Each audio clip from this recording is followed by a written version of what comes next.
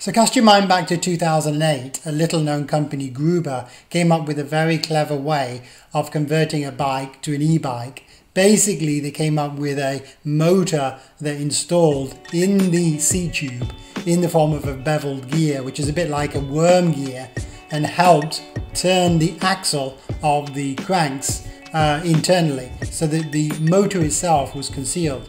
Now, there is a problem with this system, which is where to put the battery. Particularly in around 10 years ago, battery power wasn't what it is today. So concealing that system actually was quite difficult. But we did have a few products that came to market with that Gruber system, which became the Vivax system in around 2015-16. And no doubt the one that caught all the headlines was the one installed by the European under-23 champion, Femke van der Driesche. She installed it in a cyclocross race, but unfortunately unfortunately or fortunately, depending on your perspective, got caught and had to serve a 6-year ban, and sadly, to be fair, retired from the sport. Now, what this meant for road cyclists is that you could finally ride a bike that didn't look butt ugly. It didn't look like a cross between a mountain bike and a road bike. It looked like a road bike. It had the basic aerodynamics of a road bike. There is a question regarding the weight, but essentially we were able to get the look of the bike right. And that's not just the look and the function. The two for cycling go hand in hand. And one of the first to bring this to market, actually around the end of 2016, was Steinbach. The Steinbach Sonnenblick came out. Did any of you see this Steinbach Sonnenblick? When I saw this, I was quite shocked at how integrated it looked. Yes, it used that Vivax system down on the seat tube. Now, I don't particularly like the way that the power unit is sitting so high, so substantially high in the water bottle. I think that's pretty crude, not having the option to take that off. But let's be fair, that was a damn good first effort. Now, there was also a UK company that tried to bring it to market, and that was the humorously titled Goat Bike Race. The Goat Bike Race came out around 4,000 or 5,000 euros around 2016. Again, pretty nice features, but we've got that rather clunky system of the water bottle there installed. Now, there was another one in 2016, arguably even slicker, and that was the Typhoon E-Assist. Now, this was around $10,000, 10,000 euros. It looks even better to my eyes than the Goat bike or the Steinbach bike, but all of these bikes, by the way, never really fully made it to the marketplace. They teased us with their designs, but they never actually converted to a for sale available product. However, Vivax themselves did bring out in 2017 their Passione CF disc with their high spec 4.9 battery. That would be 200 watts for 200 minutes roughly. The price isn't that bad. Yeah, it's a little bit high, but we know bike prices are sometimes ludicrous. It's around 6,000 euros. And what's attractive about the Vivax Passione is the frame in the high-end version is fully carbon fiber. They've really tried to lighten the bike, and they're claiming that the overall bike for this e-bike package, this road e-bike package, wait for it guys, 10.3 kilos. That is pretty good. Let's be honest. So given we've got this battery problem, where do we put the battery? And given battery technology is only so good, it's going to be pretty substantial in terms of size. One really nice innovation from Fazua is to put the battery in the down tube. So the whole mechanism basically becomes concealed in the down tube. So this is called the Fazua evasion system. So you've got your concealed battery, which I believe can be extended. You can have a user replaceable battery, and then you've got your main bottom bracket power transmission, 200 course Cube. And Cube have brought out, using the same Fazua system, the Cube Agree Hybrid C62 SLT disc. Now, I think that word hybrid in there is a little bit confusing, but this is basically a road bike, as you see from the design. Again, they've kept the weight as light as they could. The overall weight, now remember that includes the 4 to 5 kilogram system, is 12.8 kilos. And they allow a lot of clearance around the front and rear to allow actually 36mm tires. So you could turn this bike into a cyclocross bike or a gravel bike if you wanted to. And this bike is actually on the market. There's a cheaper version, well, it's not that cheap, around about 5,000 euros or $5,000. And then there's an expensive version, fully tricked out, around about 7,000. Now, just this month, Pinarello are entering the same game. Pinarello are coming out with their Nitro. So Pinarello Nitro, they've just launched this month. Their specs are basically identical because they're using the Fazua system as well. You can see that down tube has exactly the same. It's got a protector on there. They based this around their previous F10 bike. And I have to say, it's a pretty decent design. We've got the same specs, 250 watts peak, 400 watts. They claim that it will last around 2.5 hours sustained riding.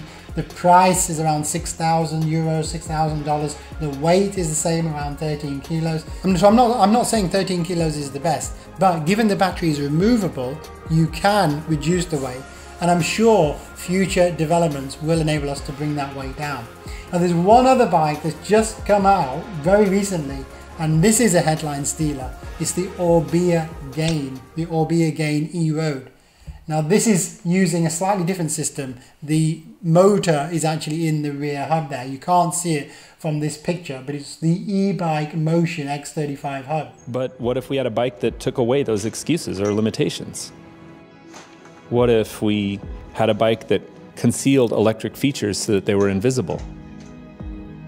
Would that be more legitimate? Would it be more sexy?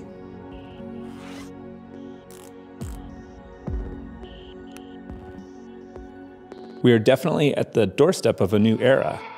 Electric bikes are for lazy guys. Electric bikes are for weirdos. Well, who cares? Some people need a better ride, a better way to commute from A to B, or a higher quality adventure.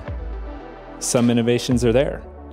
And regardless of condition or mindset, regardless of electric or not, bikes are still there to give us back that freedom.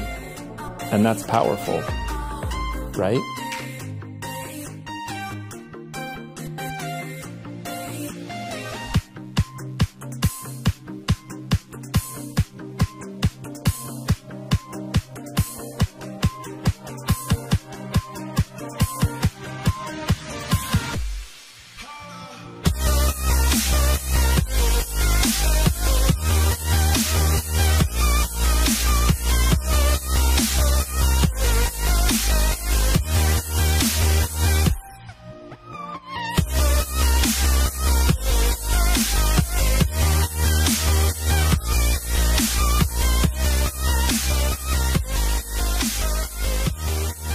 The clearance on these tires is really fantastic, 40mm clearance. The weight of the whole bike is pretty much the same, 13 kilos. The power is the same as the Fazua system, 250 watts sustained.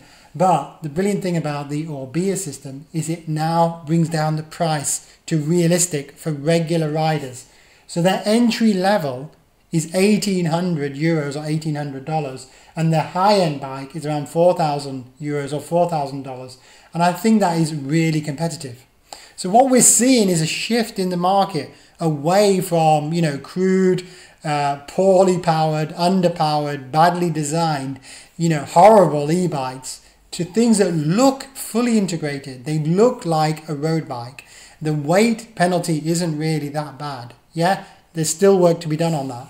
The power delivery is good, the power transfer is also good, how it integrates with your regular riding.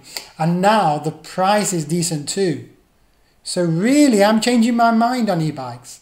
I wasn't an e-bike lover. I was thinking, well, what's the point of e-bikes? You want to use your personal fitness. You want to struggle against, hills. You want to struggle on the flats because that's what gives you fitness, right? If you're struggling, your fitness is improving. The more assistance you've got, the less gain you're getting from cycling. But I'm not sure I see it that way anymore, guys. Now I'm thinking, well, there's a place for e-bikes. There's lots of areas where e-bikes would actually help. Lots of types of riders where e-bikes would help. And who hasn't been in the position where they've used their energy? They've got another 2 or 3 hills to climb and they really can't face it. Or, you've got 5 or 10 miles still to get home and you're really struggling. E-bikes could be a boon in those situations. So in the last 2 years, we've seen huge strides made in e-bikes.